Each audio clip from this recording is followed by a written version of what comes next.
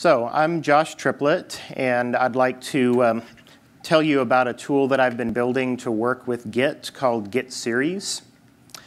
So I want to start out by explaining the problem that motivated creating this before going through exactly what it does and how it works.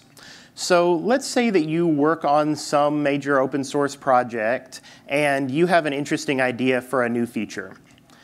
So you go ahead and collaborate, you figure out how this feature ought to work, you send out an RFC, you say, hey, here's an idea, here's what I might want to do with it. You get all sorts of feedbacks telling you how it might work, how you should structure the patch, who might be interested in working on it. You go off and do a pile of development, pile of cleanup, pile of yak shaving, figure out exactly how to get the feature to work the way you want. You make a series of Git commits. And when you're done, you have some stack of patches you want to get upstreamed. So you run something like format patch. You tell it I've got 3 patches I need to format. And you'll get a patch series that looks like this. Patch 1 does a bunch of cleanup and preparatory yak shaving to figure out how to get the infrastructure to work. Patch 2 actually implements the thing you wanted. And patch 3 has all sorts of lovely uses for it. Now, format patch isn't the only way you could collaborate. It's one of the more common, but you could also use git request pull to send a please pull from this tree that I've pushed publicly. Or you could create a pull request on GitHub, GitLab, Garrett, any number of interesting tools. But at the end of the day, you have a stack of patches and you want to get them upstream. So naturally, those patches are perfect and flawless on the first try and get accepted with no further feedback and everything's glorious, right? Most of the time, not so much. So you get some amount of feedback varying from here's an interesting idea, here's some feedback, here's some problems, here's some bike shed painting, the wonderful world of emoji. So they tell you in particular you need to split the cleanup patch and the yak shaving patch into 2 separate things because they're logically different. They came up with a wonderful new use of the feature and would like to see you implement that as well. They would like some benchmark data to tell you, OK, here's how much better this makes it, or here's how much worse it doesn't make it. They'd like some tests to tell you how accurate it works and make sure it continues to work in the future. And they need you to fix that typo in the commit message of the first patch. So now, at this point, you're not going to produce an additional set of patches on top of what you've already done. You're actually going to go back and rewrite history as though you had done it that way to begin with.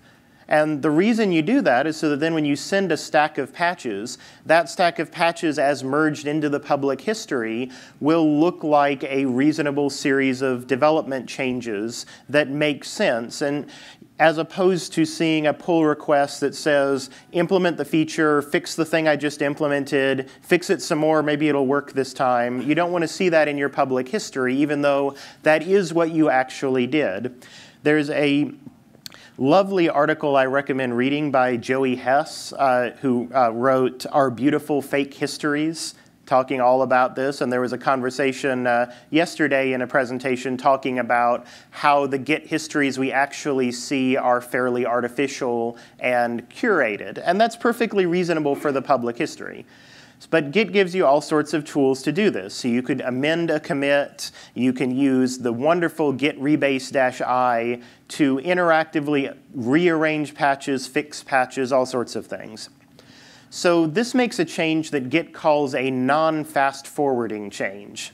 So Git calls a change fast forwarding if the changed version is strictly a descendant of the commit that you're trying to push it on top of.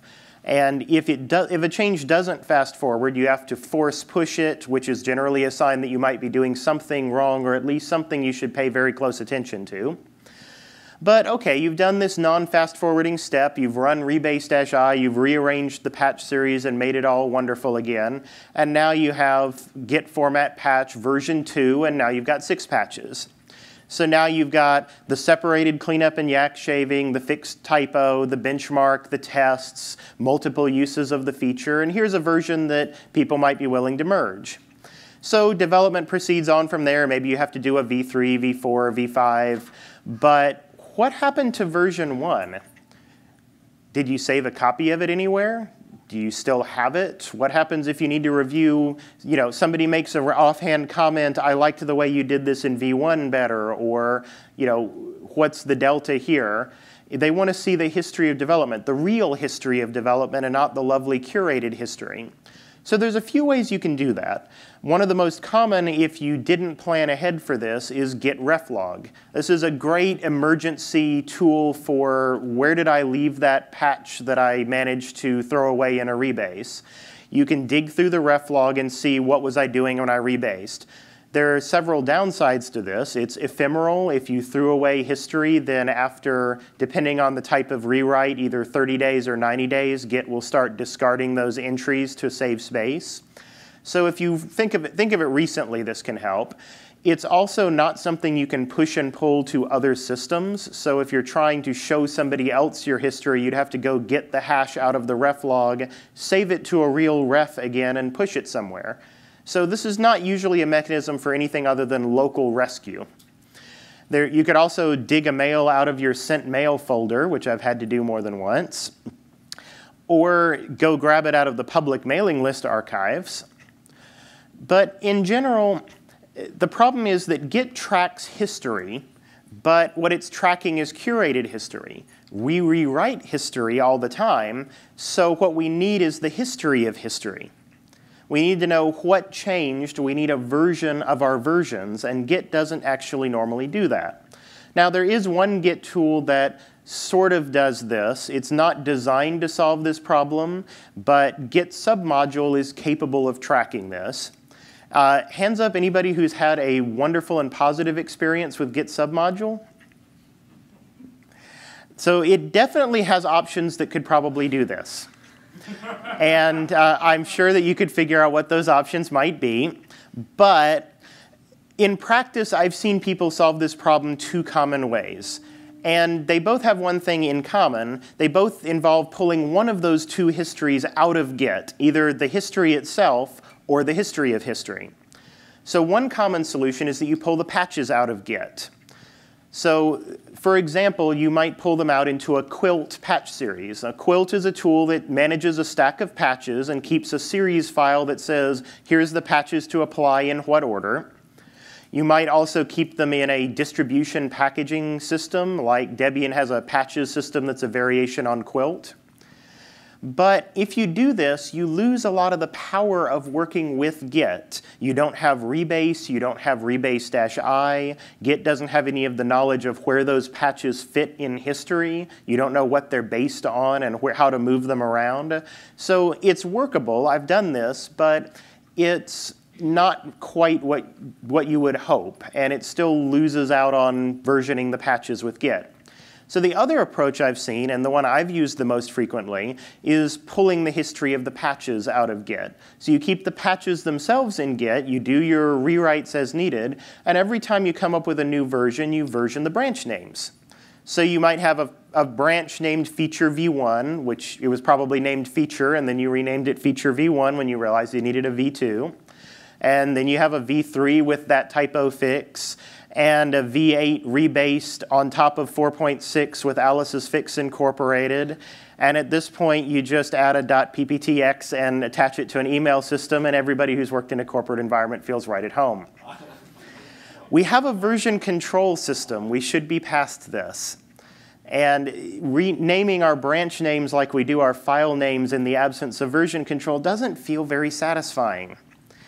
So, and if you think that example sounds a little bit artificial, that was pared down from a real internal example of a project that I'd collaborated on. So, given that, that's one of the problems. We have version control. We should be using it for all of our history. There's a few other things we might want as long as we're trying to build something to solve this problem. When you send out a patch, you might want to have a cover letter. So in addition to patch 1 through patch 6, you might have a patch, 0 of 5 or 0 of 6 or whatever that says, here's a summary of the idea I'm trying to implement that isn't tied to one patch. It's more, here's an overview of what I'm trying to do. This is really common for a multiple patch series. And this is not something you currently can track in Git at all. It doesn't track something orthogonal to the rest of the series. It certainly doesn't version it for you. The other is what you based your patches on top of. So earlier I showed format patch -3, I have 3 patches, version 2, 6 patches, but I had to actually know how many patches I had in my series. And that might not be off the top of my head if I'm working on a complex series, rebasing it, reorganizing it. I don't keep that count in my head and update it every time I merge or split a patch. Same thing goes for rebase-i. Every time you run it, you need to find, well, what's the commit right before the commit that I want to start adjusting? So in practice, this workflow for me usually starts with git log, go find the spot above where I want to rebase, copy paste a SHA-1 into the git rebase-i command line. So that's a bit of a pain. It'd be nice to know what the base is that I'm working from. And finally, this workflow just doesn't allow collaboration at all. There's a very clear statement right around the time every Git tutorial talks about rebase-i or commit amend or all sorts of ways to fix your mistakes as though they never happened. Never rewrite published history. And this is a very sensible thing to say. It means other people would have to force pull, otherwise all sorts of ugliness happens. You don't want to do this, but if you can't rewrite published history, how do you collaborate on history that needs rewriting? Anybody ever tried to write a kernel patch series, like a new syscall or a new feature, together with other people and then rebase it? Anybody ever done that successfully when you weren't sitting right next to each other? I've done this, and it mostly involved emailing patch files back and forth. That was not fun. So, and there's all sorts of things you might want to collaborate on. You might want to collaborate on a patch series, like I mentioned, or a backport of a feature. Let me take these 500 patches to this driver and move them from 4.7 to 3.18 because I hate myself for some reason. Or alternatively, you might want to make a distribution package of something. This is something where you're based off of version 1.3 upstream. You've got a stack of patches and some distribution metadata. You want to move to version 1.4. That's not exactly trivial to do with version control either. And it is kind of a rebased stack of patches sitting on top of a upstream change that you're not pushing into regularly. So this is the set of problems that I built Git-Series to solve.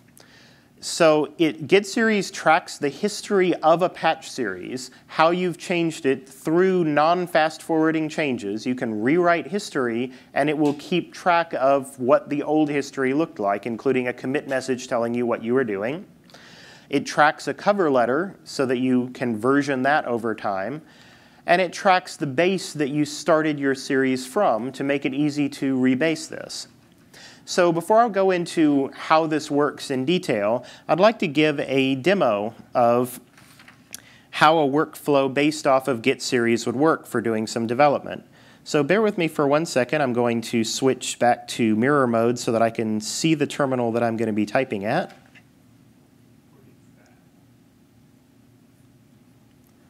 And let's take this terminal. That looks good. So I'm in a Linux kernel repository, and I've got all the standard bits to work with. I want to work on some interesting new feature. And for the sake of this, I'm not going to be doing non-trivial development on the kernel in front of the audience, so let's pretend I have an interesting feature in mind. So I want to use Git-Series for this, and the first thing Git-Series will conveniently tell me is, you don't have a series yet. Start one. All right, so let me Git-Series start feature. And now I have a head detached at the top of my tree, because Git-Series is tracking where head is, so it doesn't also maintain a standard branch for it. So I want to start this series, let's say, on 4.7 kernel. So let me get that checked out. And I want to tell Git-Series that that's what I've done. I'm going to base that on 4.7. I could also say Git-Series base head, for example. Anything that references a commit, this is what I've started from. Now, I want to make some interesting change to the kernel. So in lieu of an interesting change, I'll say this is change A.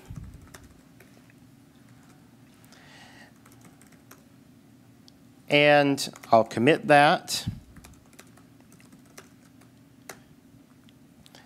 And then let me make some second change to the kernel. and I don't really want to deal with commit conflicts at the moment, so I'll make that change more than 3 lines away. And I'll call that change B.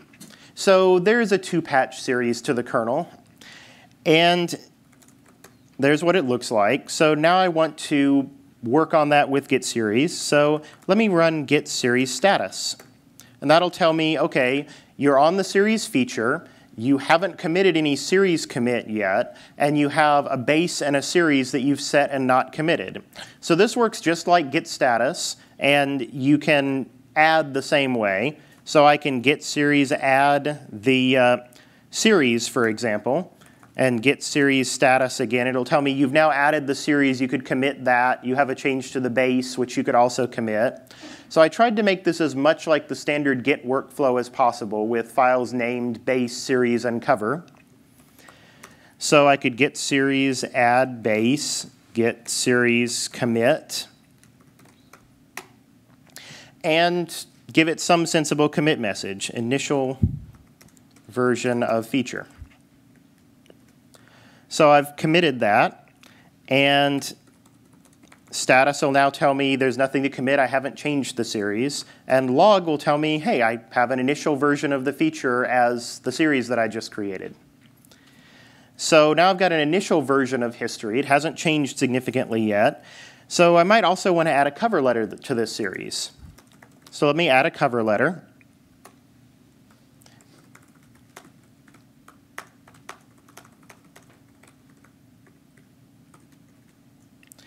And series status will now tell me, well, I've added a cover letter. So you don't always have to use series add unless you wanted to incrementally add different pieces at a time. You'd usually just do a commit-a, just like with Git.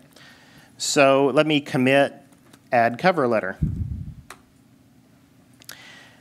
And Git-Series log will show me, okay, I've made 2 changes to the series. So this hasn't been that interesting so far because I haven't actually rewritten history in any way, though. So let's say I get some amount of feedback. I can get series rebase-i. Now notice I don't have to tell it what patch I'm basing this off of because it already knows the base.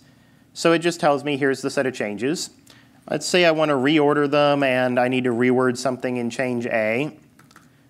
So it'll go switch that, it'll rebase, further details about change A.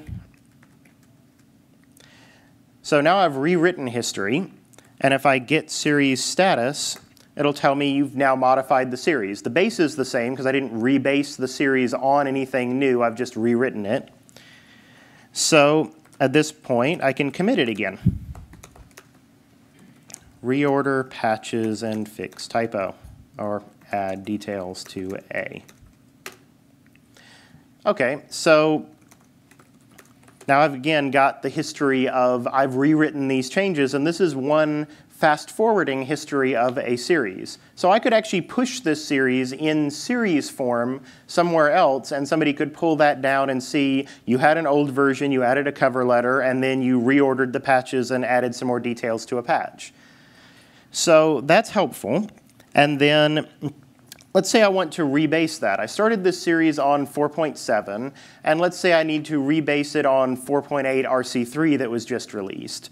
Now, in the context of kernel development, I should mention that the standard advice is do not rebase right before you submit because then you've just created something that hasn't been tested. So rebase when there's a good reason for it, test it after you rebase, standard advice applies. So just providing that reminder. But I can rebase this on top of v4.8 RC3.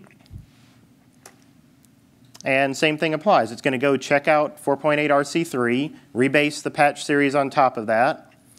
And I just booted up, so that wasn't in cache, unfortunately. So now I've rebased the series. And again, status now tells me I've changed the base since I've moved it to 4.8 RC3, and then the series because I had to rewrite history to put it on top of 4.8 RC3. So let's commit that as well. Update to 4.8 RC3. So now I want to submit these patches, presumably after retesting them. So let's format patch. And again, I don't have to tell it what I based that on. That generated a cover letter saying, hey, here's the summary of why this is important. Here's a short log. Here's a diff stat. And then I can look at the first change in the series. And same thing. Here's a patch with a anemic commit message. And then here's the diff for that patch.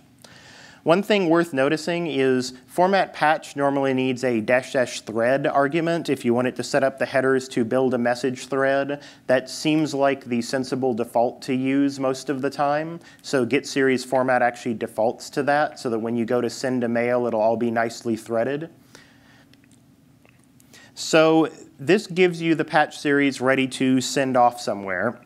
But again, you don't have to do this via format patch and sending changes via email. You might instead do this by a pull request. Maybe you're saying, please pull my maintainer tree to merge these changes into the kernel.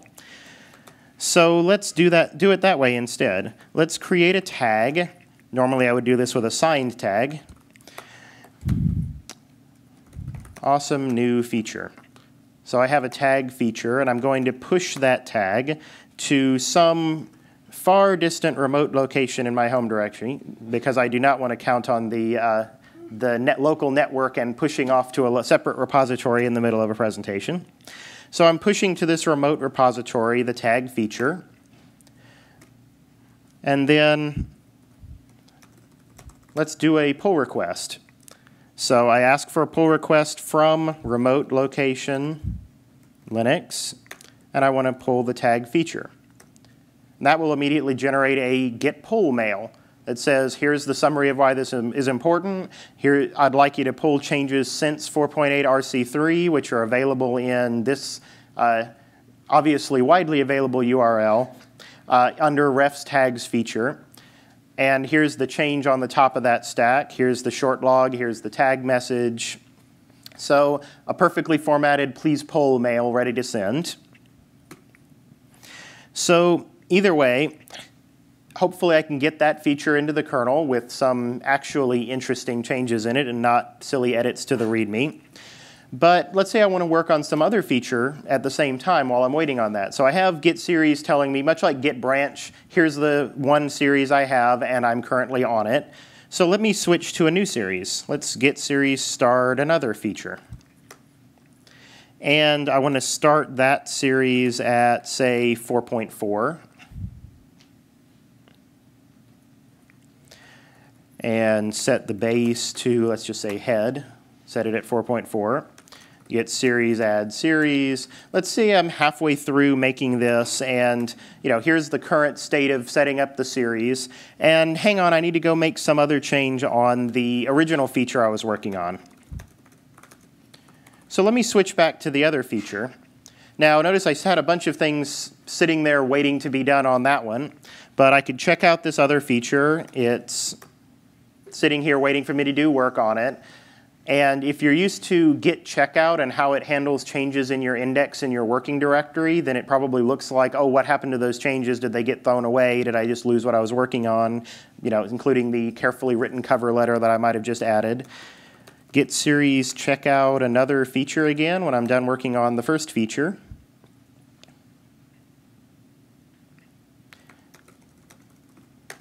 So it actually remembers all of your working changes and staged changes independently for every series. So this doesn't change the core behavior of Git with respect to things you haven't committed, but anything that is either a change of base, a rebase, an addition of a cover letter, none of that will ever get thrown away as you move between series. So it's easy to change contexts if you're working on more than one project at once. So that's a quick demo of the workflow. You can create a series, you can rebase a series, you can format it and send it off, you can set up a pull request, you can switch between series and work on several things at once. So let me switch back to the presentation and go through exactly how that works.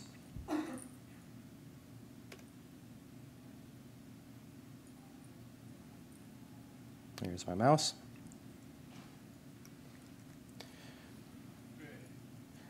And my part of the presentation, there we go.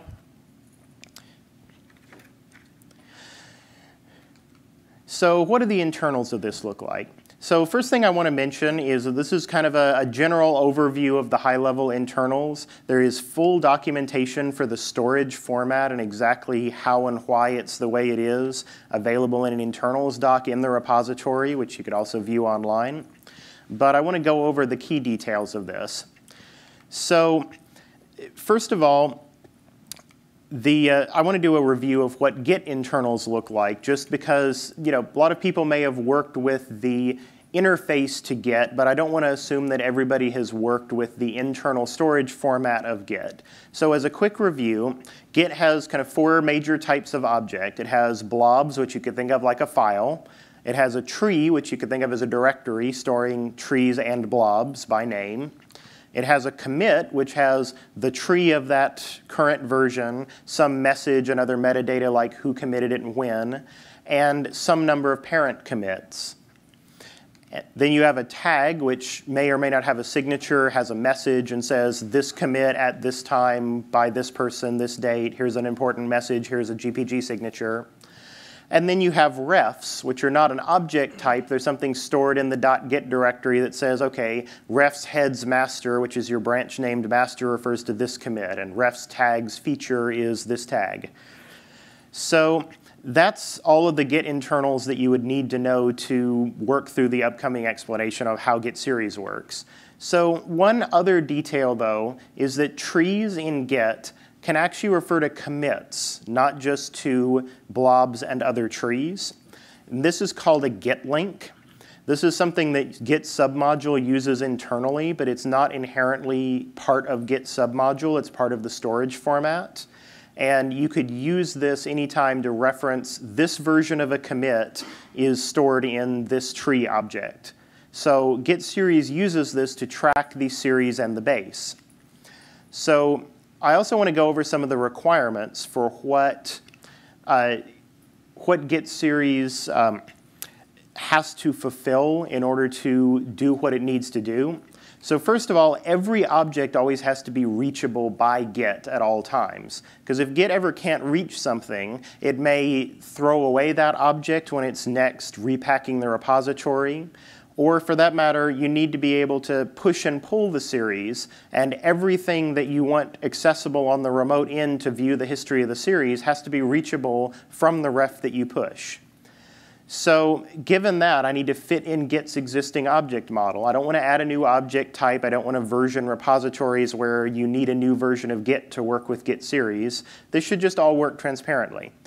So let's talk about some non-trivial, some moderate history here. I've got some upstream project with a couple of commits in it, commit X and then commit Y that came after that. I've got a 2-patch series V1 that sits on top of upstream. And then I've got another 2-patch series that's been rewritten and also moved to sit on top of a different upstream, upstream X. So I know I'm going to have 2 versions of this series, and those are going to be commits in some way. And I know I'm going to have a parent relationship there where series V2 is descended from series V1. I know I'm going to want to reference that from ahead, so I'm going to call that Git-Series/feature, which then means you can use Git commands like git branch or git push to work with it just by prefixing it with Git-Series/. So first of all, series V1 and V2 will each have a tree object as part of their commit. And I'm using the trees as effectively a key value store. Here's a name, and here's an associated value. So I'll have a name called series that is a Git link pointing to V1A, the top of the series, and another one called base that points to where that series is based off of. I can do the same thing for V2, point a series at the top and a base at the bottom. And I can even have a blob for the cover letter. So that's a normal set of Git objects. Everything is reachable. Now, there is one interesting caveat to this setup, and that's that Git, by default, will not follow a Git link for reachability or for push or pull. And the reason for this is a historical oddity of why Git links came into existence. They started for submodules, which are expected to reference a different repository. So the expectation is that a Git link may refer to a commit you don't have. And it may include information saying, here's what repository URL to get it from and similar. But it can't assume that that's in the repository you have, so it doesn't try to go follow that link. So to fix that problem, those series commits, in addition to series 2 descending from series 1, it also includes an extra parent commit, as though it's a fake merge commit. That extra parent points to the series itself, and Git will follow that link. So then Git-Series just ignores that parent. So when I do a Git-Series log, it'll look at the ref Git-Series/feature. It'll say, well, that points to series v2. Series v2 has 2 parents, series v1 and the thing that's also referenced as series as a Git link. It'll say, well, that's referenced as a Git link inside the tree, so I'll ignore it as just a reachability helper, and I'll just follow the other history. You can actually have series merge commits that might have 2 parents that are other series commits, as well as these additional fake parents that are used for reachability. So those can all be trivially ignored for the storage format. So there's a couple other minor details of the storage mechanism that I want to go through. One is I was always operating on the current series. I had some notion of I'm working on feature, now I'm working on other feature. Git does this for branches as well. So your current branch is referred to by head, which is a symbolic reference. So I use the same mechanism. I have a ref/s head for the series head. The reason this is under refs and head isn't is that Git only looks at head outside of refs for things that it considers reachable. Everything else has to be inside of refs. Apart from that, I also showed a working and a staged version that status kept showing. Here's the red version you haven't added yet. Here's the green version you've staged for a commit. So where do those live? So those live in an additional couple of refs for any given series. There's a working and a staged version, and those just point to a temporarily generated commit. Each time you add something, it will generate a commit and reference it here, and then it'll pull the data out of that and build a real series commit as you go. So again, the main reason for this is to keep all those objects reachable. If I were to do a Git-Series cover and write a non-trivial cover letter, then that's reachable from my current series. And then I go switch off to some other series. I want that cover to be still reachable so it doesn't get thrown away when the repository gets repacked. And it's not yet referenced from one of my actual series because I haven't done a series commit, so it has to be referenced from a ref. The fact that I don't put this inside of refs heads or refs tags and instead just put it directly in refs means that it won't show up as noise in places like Git branch showing you all your active branches.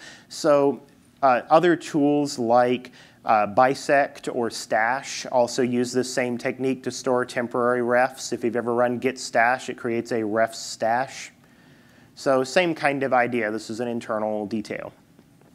Apart from that, I want to mention an interesting thing I ran into when developing Git-Series. I found several times that there are ways that I could avoid having particular classes of errors to deal with. So I found on multiple occasions that I went off and started writing a long and complex error message about a state the user could get into that I wanted to say, well, if you go try to do this, some problem's going to happen. You need to deal with that. And what I found every time was that those long and complex error messages suggest I might have a design flaw of some kind. And I looked for, is there some way I could redesign the architecture here so that that error just can't happen? I don't have to explain it, I can just avert it. So given that, here's a couple of examples of that. One is, what happens if I go detach from a series or go check out a new series that has uncommitted changes, like I showed in the end of the demo?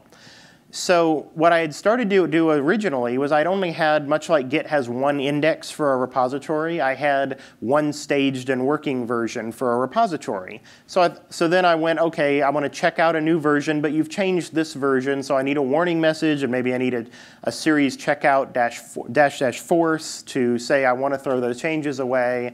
And before I went down that route, I realized I could just give every series its own independent working and staged versions, and the error can't happen anymore. So I don't have to deal with it. I don't need a force option. I just avoid throwing away information. Same thing goes for what happens if I create a series and I haven't made any commits on it, and then I want to check out a new series or detach from a series. In Git, if you create a brand new repository, head will point to ref's head's master, but master doesn't exist yet. So if you run git branch, it won't actually say you have a master branch. When you do your first commit, it will come into existence. But if you switched branches, master will not exist. Git calls this an unborn branch, and it involves several special cases. The case I was thinking of when I was trying to write an error message for this was, well, what happens if you've, again, made changes on that commit and on that series, but you haven't committed them yet? What happens to those? So rather than writing some non-trivial error, I ended up just saying, well, as soon as you start a series, you have working and staged versions of it. So I can create those internal refs. And then Git-Series will say, this series is new. It doesn't have any commits yet. And Git-Series checkout will actually work to switch to that, show you the current state, and then when you go to series commit, it will create the very first commit. Which means unlike Git, which can only have the unborn branch that head points to at any given time, here you could create several series that are all new and haven't had committed data on them yet, and switch back and forth between them. And Git-Series will actually show you, you haven't started this one yet, you haven't started this one yet either, this one you've started and done some work on. So same idea. If you have a long and complex error message, you might have a design flaw that you could redesign to make the error impossible. Not in every case, but it's worth thinking about the next time your error message starts to word wrap in your code and you're trying to figure out how to phrase it.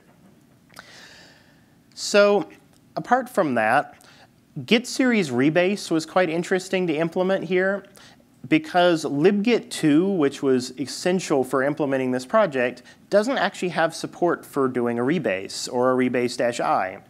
So I wanted to implement this. It was one of the more critical features of Git-Series to prove how valuable it was, but libgit2 didn't know how to do it. Well, it turns out anytime you do a rebase, it might potentially fail in the middle or stop with a current state. So Git saves all that state in the .git directory. And then if you have to resolve something and go on, you run git rebase -- continue. So the approach I took as a temporary measure while working on support in libgit2 for doing rebases was I would write out all the state information that Git would for a rebase, and then exec git rebase -- continue. So this will cause Git to resume the rebase that it never started, go do all the hard work for me, and all I had to do was write out the to-do file that says, pick this, reword that, pick this. So that turned out to make this quite workable, and there's still reasons I want to do it internally at some point for various reasons having to do with wanting to see what the history is as I rewrite it so that I can match up commits and provide better helpful information and notes and that kind of thing. But as a temporary measure, this worked remarkably well. So the last thing I want to cover is the tools I used to build this. So I built this in Rust using libgit2 and the Rust bindings to libgit2. And I mentioned already, first of all, libgit2 was absolutely essential for building this. I would never have built this if I had to build it entirely in the Git code base, mostly because it would probably never make it upstream, because it's a particular structured policy for this is how you should build a series and transmit it. And apart from that, I would not want to write this as a shell script wrapped around a pile of Git commands, because it's doing a lot of interesting state manipulation, and that would not be trivial at all. Libgit2 makes it really interesting and easy to experiment with Git repositories, and I'd highly recommend it. The other is that I had a very positive experience writing this with Rust. This was actually the project that I used to learn how to write non-trivial Rust programs. I ended up with something like 1,500 lines of Rust, and it's still a very young language. It's working very well and can be used in production, but I certainly had to submit various patches to the Git2 bindings and a few other libraries to make it do things that I needed to build this software. But it was still a really fun experience of not having to deal with memory management. libgit2 has a pile of interesting objects like commits and tags and refs and all sorts of other pieces of the repository that normally get reference counted, and you need to carefully manage them. And I didn't have to think about that at all. I just create an object, and when I stop looking at it, it disappears. It's a lot like working with garbage collection. So I don't want to spend a bunch of time evangelizing Rust. There's all sorts of other presentations about that. There's a presentation later today talking about building Rust systems, doing systems programming in Rust, as well as a whole conference coming up on it next month. But I just wanted to mention I had a very interesting experience building Git-Series in Rust, and I would highly recommend it. So with that, I want to wrap things up by saying that Git-Series is available on GitHub. There's instructions available to how to get started and how to install it. And with that, let me open things up for questions. Thank you.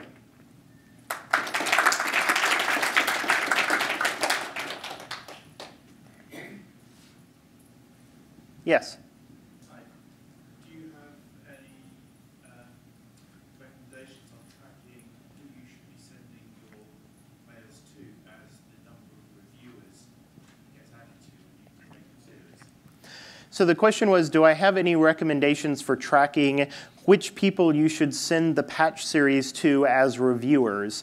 So that is something that I've had a problem working with that in the past. I have 20 different people that this patch series needs to go to, some combination of running git-maintainer.pl from the kernel and finding out here's the set of people that might care about this, CCing them consistently on every mail. There are scripts to help automate that for a given patch series, but that is something that it's kind of local metadata. It's not the kind of thing I would necessarily want to commit as part of the history of a series, but at the same time, it is useful information that I'd really like to track to make it easier to say, hey, let me generate a formatted series that automatically knows who all it should go to. I think that'd be really useful information. There's several things I am looking to add to ease the management of a patch series. Another is that format should really, when you're generating the cover letter, should really generate a patch changelog that says, V2, I changed this. V3, I fixed this typo in the commit message. V4, I added these benchmarks to here. And that needs a little bit of extra information because you don't want to call every commit to the series a new version because you haven't mailed every version out. So you kind of need a Git-Series tag to say these are the versions I've sent out.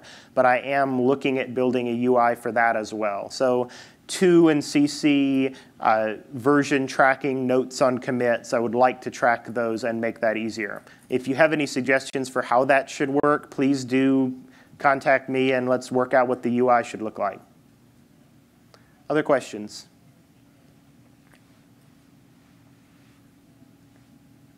Yes? One question. I got a little bit confused about how this relates to your standard branches.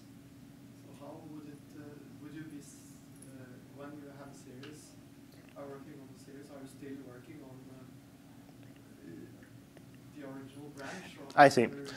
Sure. So the question was that how does a Git series relate to a standard Git branch, and in what circumstances are you changing a branch versus changing a series? So when you're working on a series, normally you'll work with a detached head in Git. So you won't be changing any particular branch. You're not working on master or a branch named feature or similar. You're just working on the series. And then you have the series tracking what the current version of that branch is. You can potentially push that version of the series to some branch remotely or some tag remotely so that you could say, please pull from here. And you could absolutely mirror that to a local branch if you need to work with it with standard Git tools without using a series, for example. I actually have a conversation going with a kernel maintainer who is wanting a mechanism to automatically handle that, to make it easier to push and mirror branches to a remote repository. So I'm looking at having each Git series automatically keep a particular branch up to date with the latest version of that series so that it's easy to have what looks like a non-fast forwarding branch that tracks at least here's the current version of that. So that's another case where implementing it would be trivial. I want to nail down exactly what the UI should feel like for that. But normally when you're working on a series, you're not working on a particular branch. And I didn't want to set up a scenario where you have a series being worked on and then you also have a branch that head is pointing to, because then when you rewrite history, you're not just rewriting the history in the series, you're also rewriting the branch, which might not be what you would expect. So I want to avoid surprises by rewriting a branch that you might have expected to not get rewritten. But I do think it would make sense, for example, for Git-Series/feature to have a corresponding branch named feature, for example. Yeah, yes? that's sort of related to that question, which is when you motivated this, you talked about wanting to work on a patch series collaboratively. So does Git-Series have you thought about how you would actually do that? And suppose you've got one person in, say, Korea and one person in the United States, and it's 5 p.m., so you push your series to a repository, and then right. he works on it. And hopefully there's no overlap, but there are interesting scenarios where absolutely. At 11 p.m. you have this insight, you start making a change, and there are conflicts. Absolutely. It's an interesting problem. I'm wondering. It is an interesting problem, yes. I've put a great deal of thought into that. The Git-Series in its current state has some of the preliminary support for that. So it will track the history of a series. You can push that history elsewhere and pull it back down and check it out and work on it on another repository. If you're working on it entirely at disjoint times and don't make conflicting changes, then that should work perfectly. There's one minor UI item I need to enhance, which is that when you've pulled down, say, origin Git-Series feature, for example, and you need to check that out as your local version of Git-Series feature, I need the automagic logic that Git checkout has for saying origin master exists, so I need to check out a local tracking branch of that. There's a little bit of extra there, but in general, it should just work as Git-Series checkout feature, and it works the same way as Git checkout. In terms of collaboration, that's enough that if you aren't simultaneously changing the series and have diverging changes, then that's enough to very easily collaborate, at least a lot easier than mailing patches around, which has the same problem otherwise. In terms of what happens if you both diverge and change the series at the same time, that gets rather interesting. There is full support for what the history would look like in Git-Series. So if you have a series that diverges and then remerges and diverges again and so on, Git-Series log will navigate that just fine. There's no issue there. The format is completely capable of supporting that. And I have actually tested that by manually creating a series merge commit that resolves a non-trivial merge, and then looking at the log and saying, okay, that seems reasonable, that's what it did. That said, in terms of helping you deal with that, the current plan for how I'd like to do that is a lot like what the earliest versions of Git did for merging, which is to say, here's their version, here's your version, let me know when you're done. And that would still be an improvement over what's available today, where the same kind of thing happens if you do a non-fast forwarding merge, you have to go resolve it. You could say, here's the upstream version, here's what you've done, figure out what's changed and resolve those. My current plan is to start with that and then give you the tools to say, okay, I'm done, now merge the two and here's a commit message. But then on top of that, I'd like to have some tools for dealing with increasingly non-trivial cases. If you've just changed a commit message in one branch and the other branch has rewritten a patch, you should be able to resolve those without conflict. If I've reordered two patches but haven't otherwise changed them, and then another change changes one of those patches, in many cases it should be possible to figure that out and update it. Git itself doesn't really have much mechanism for figuring that out either. There are some mechanisms like Git patch ID, which help you figure out what the identity of a patch is when it gets reordered. But patch ID is fairly fragile. If you change anything in the patch, the ID will change. There's some work that was being done by, if you saw the presentation yesterday on doing token identification in Git and figuring out authorship, that same group of folks is working on a interesting way to identify a patch when it mostly matches. I'd like to look at some of that and see if it might help. This is a case where I'd like to start with the simplest thing that could possibly work and incrementally add more things to make it easier. And hopefully it'll become something that you can use fairly easily for most common cases without, for example, having to reinvent the patch calculus that the Darks author created for adjusting patches and doing renames and similar. I don't want to have to go that far, and I'd much rather have something much simpler than that, but incremental tools as I go.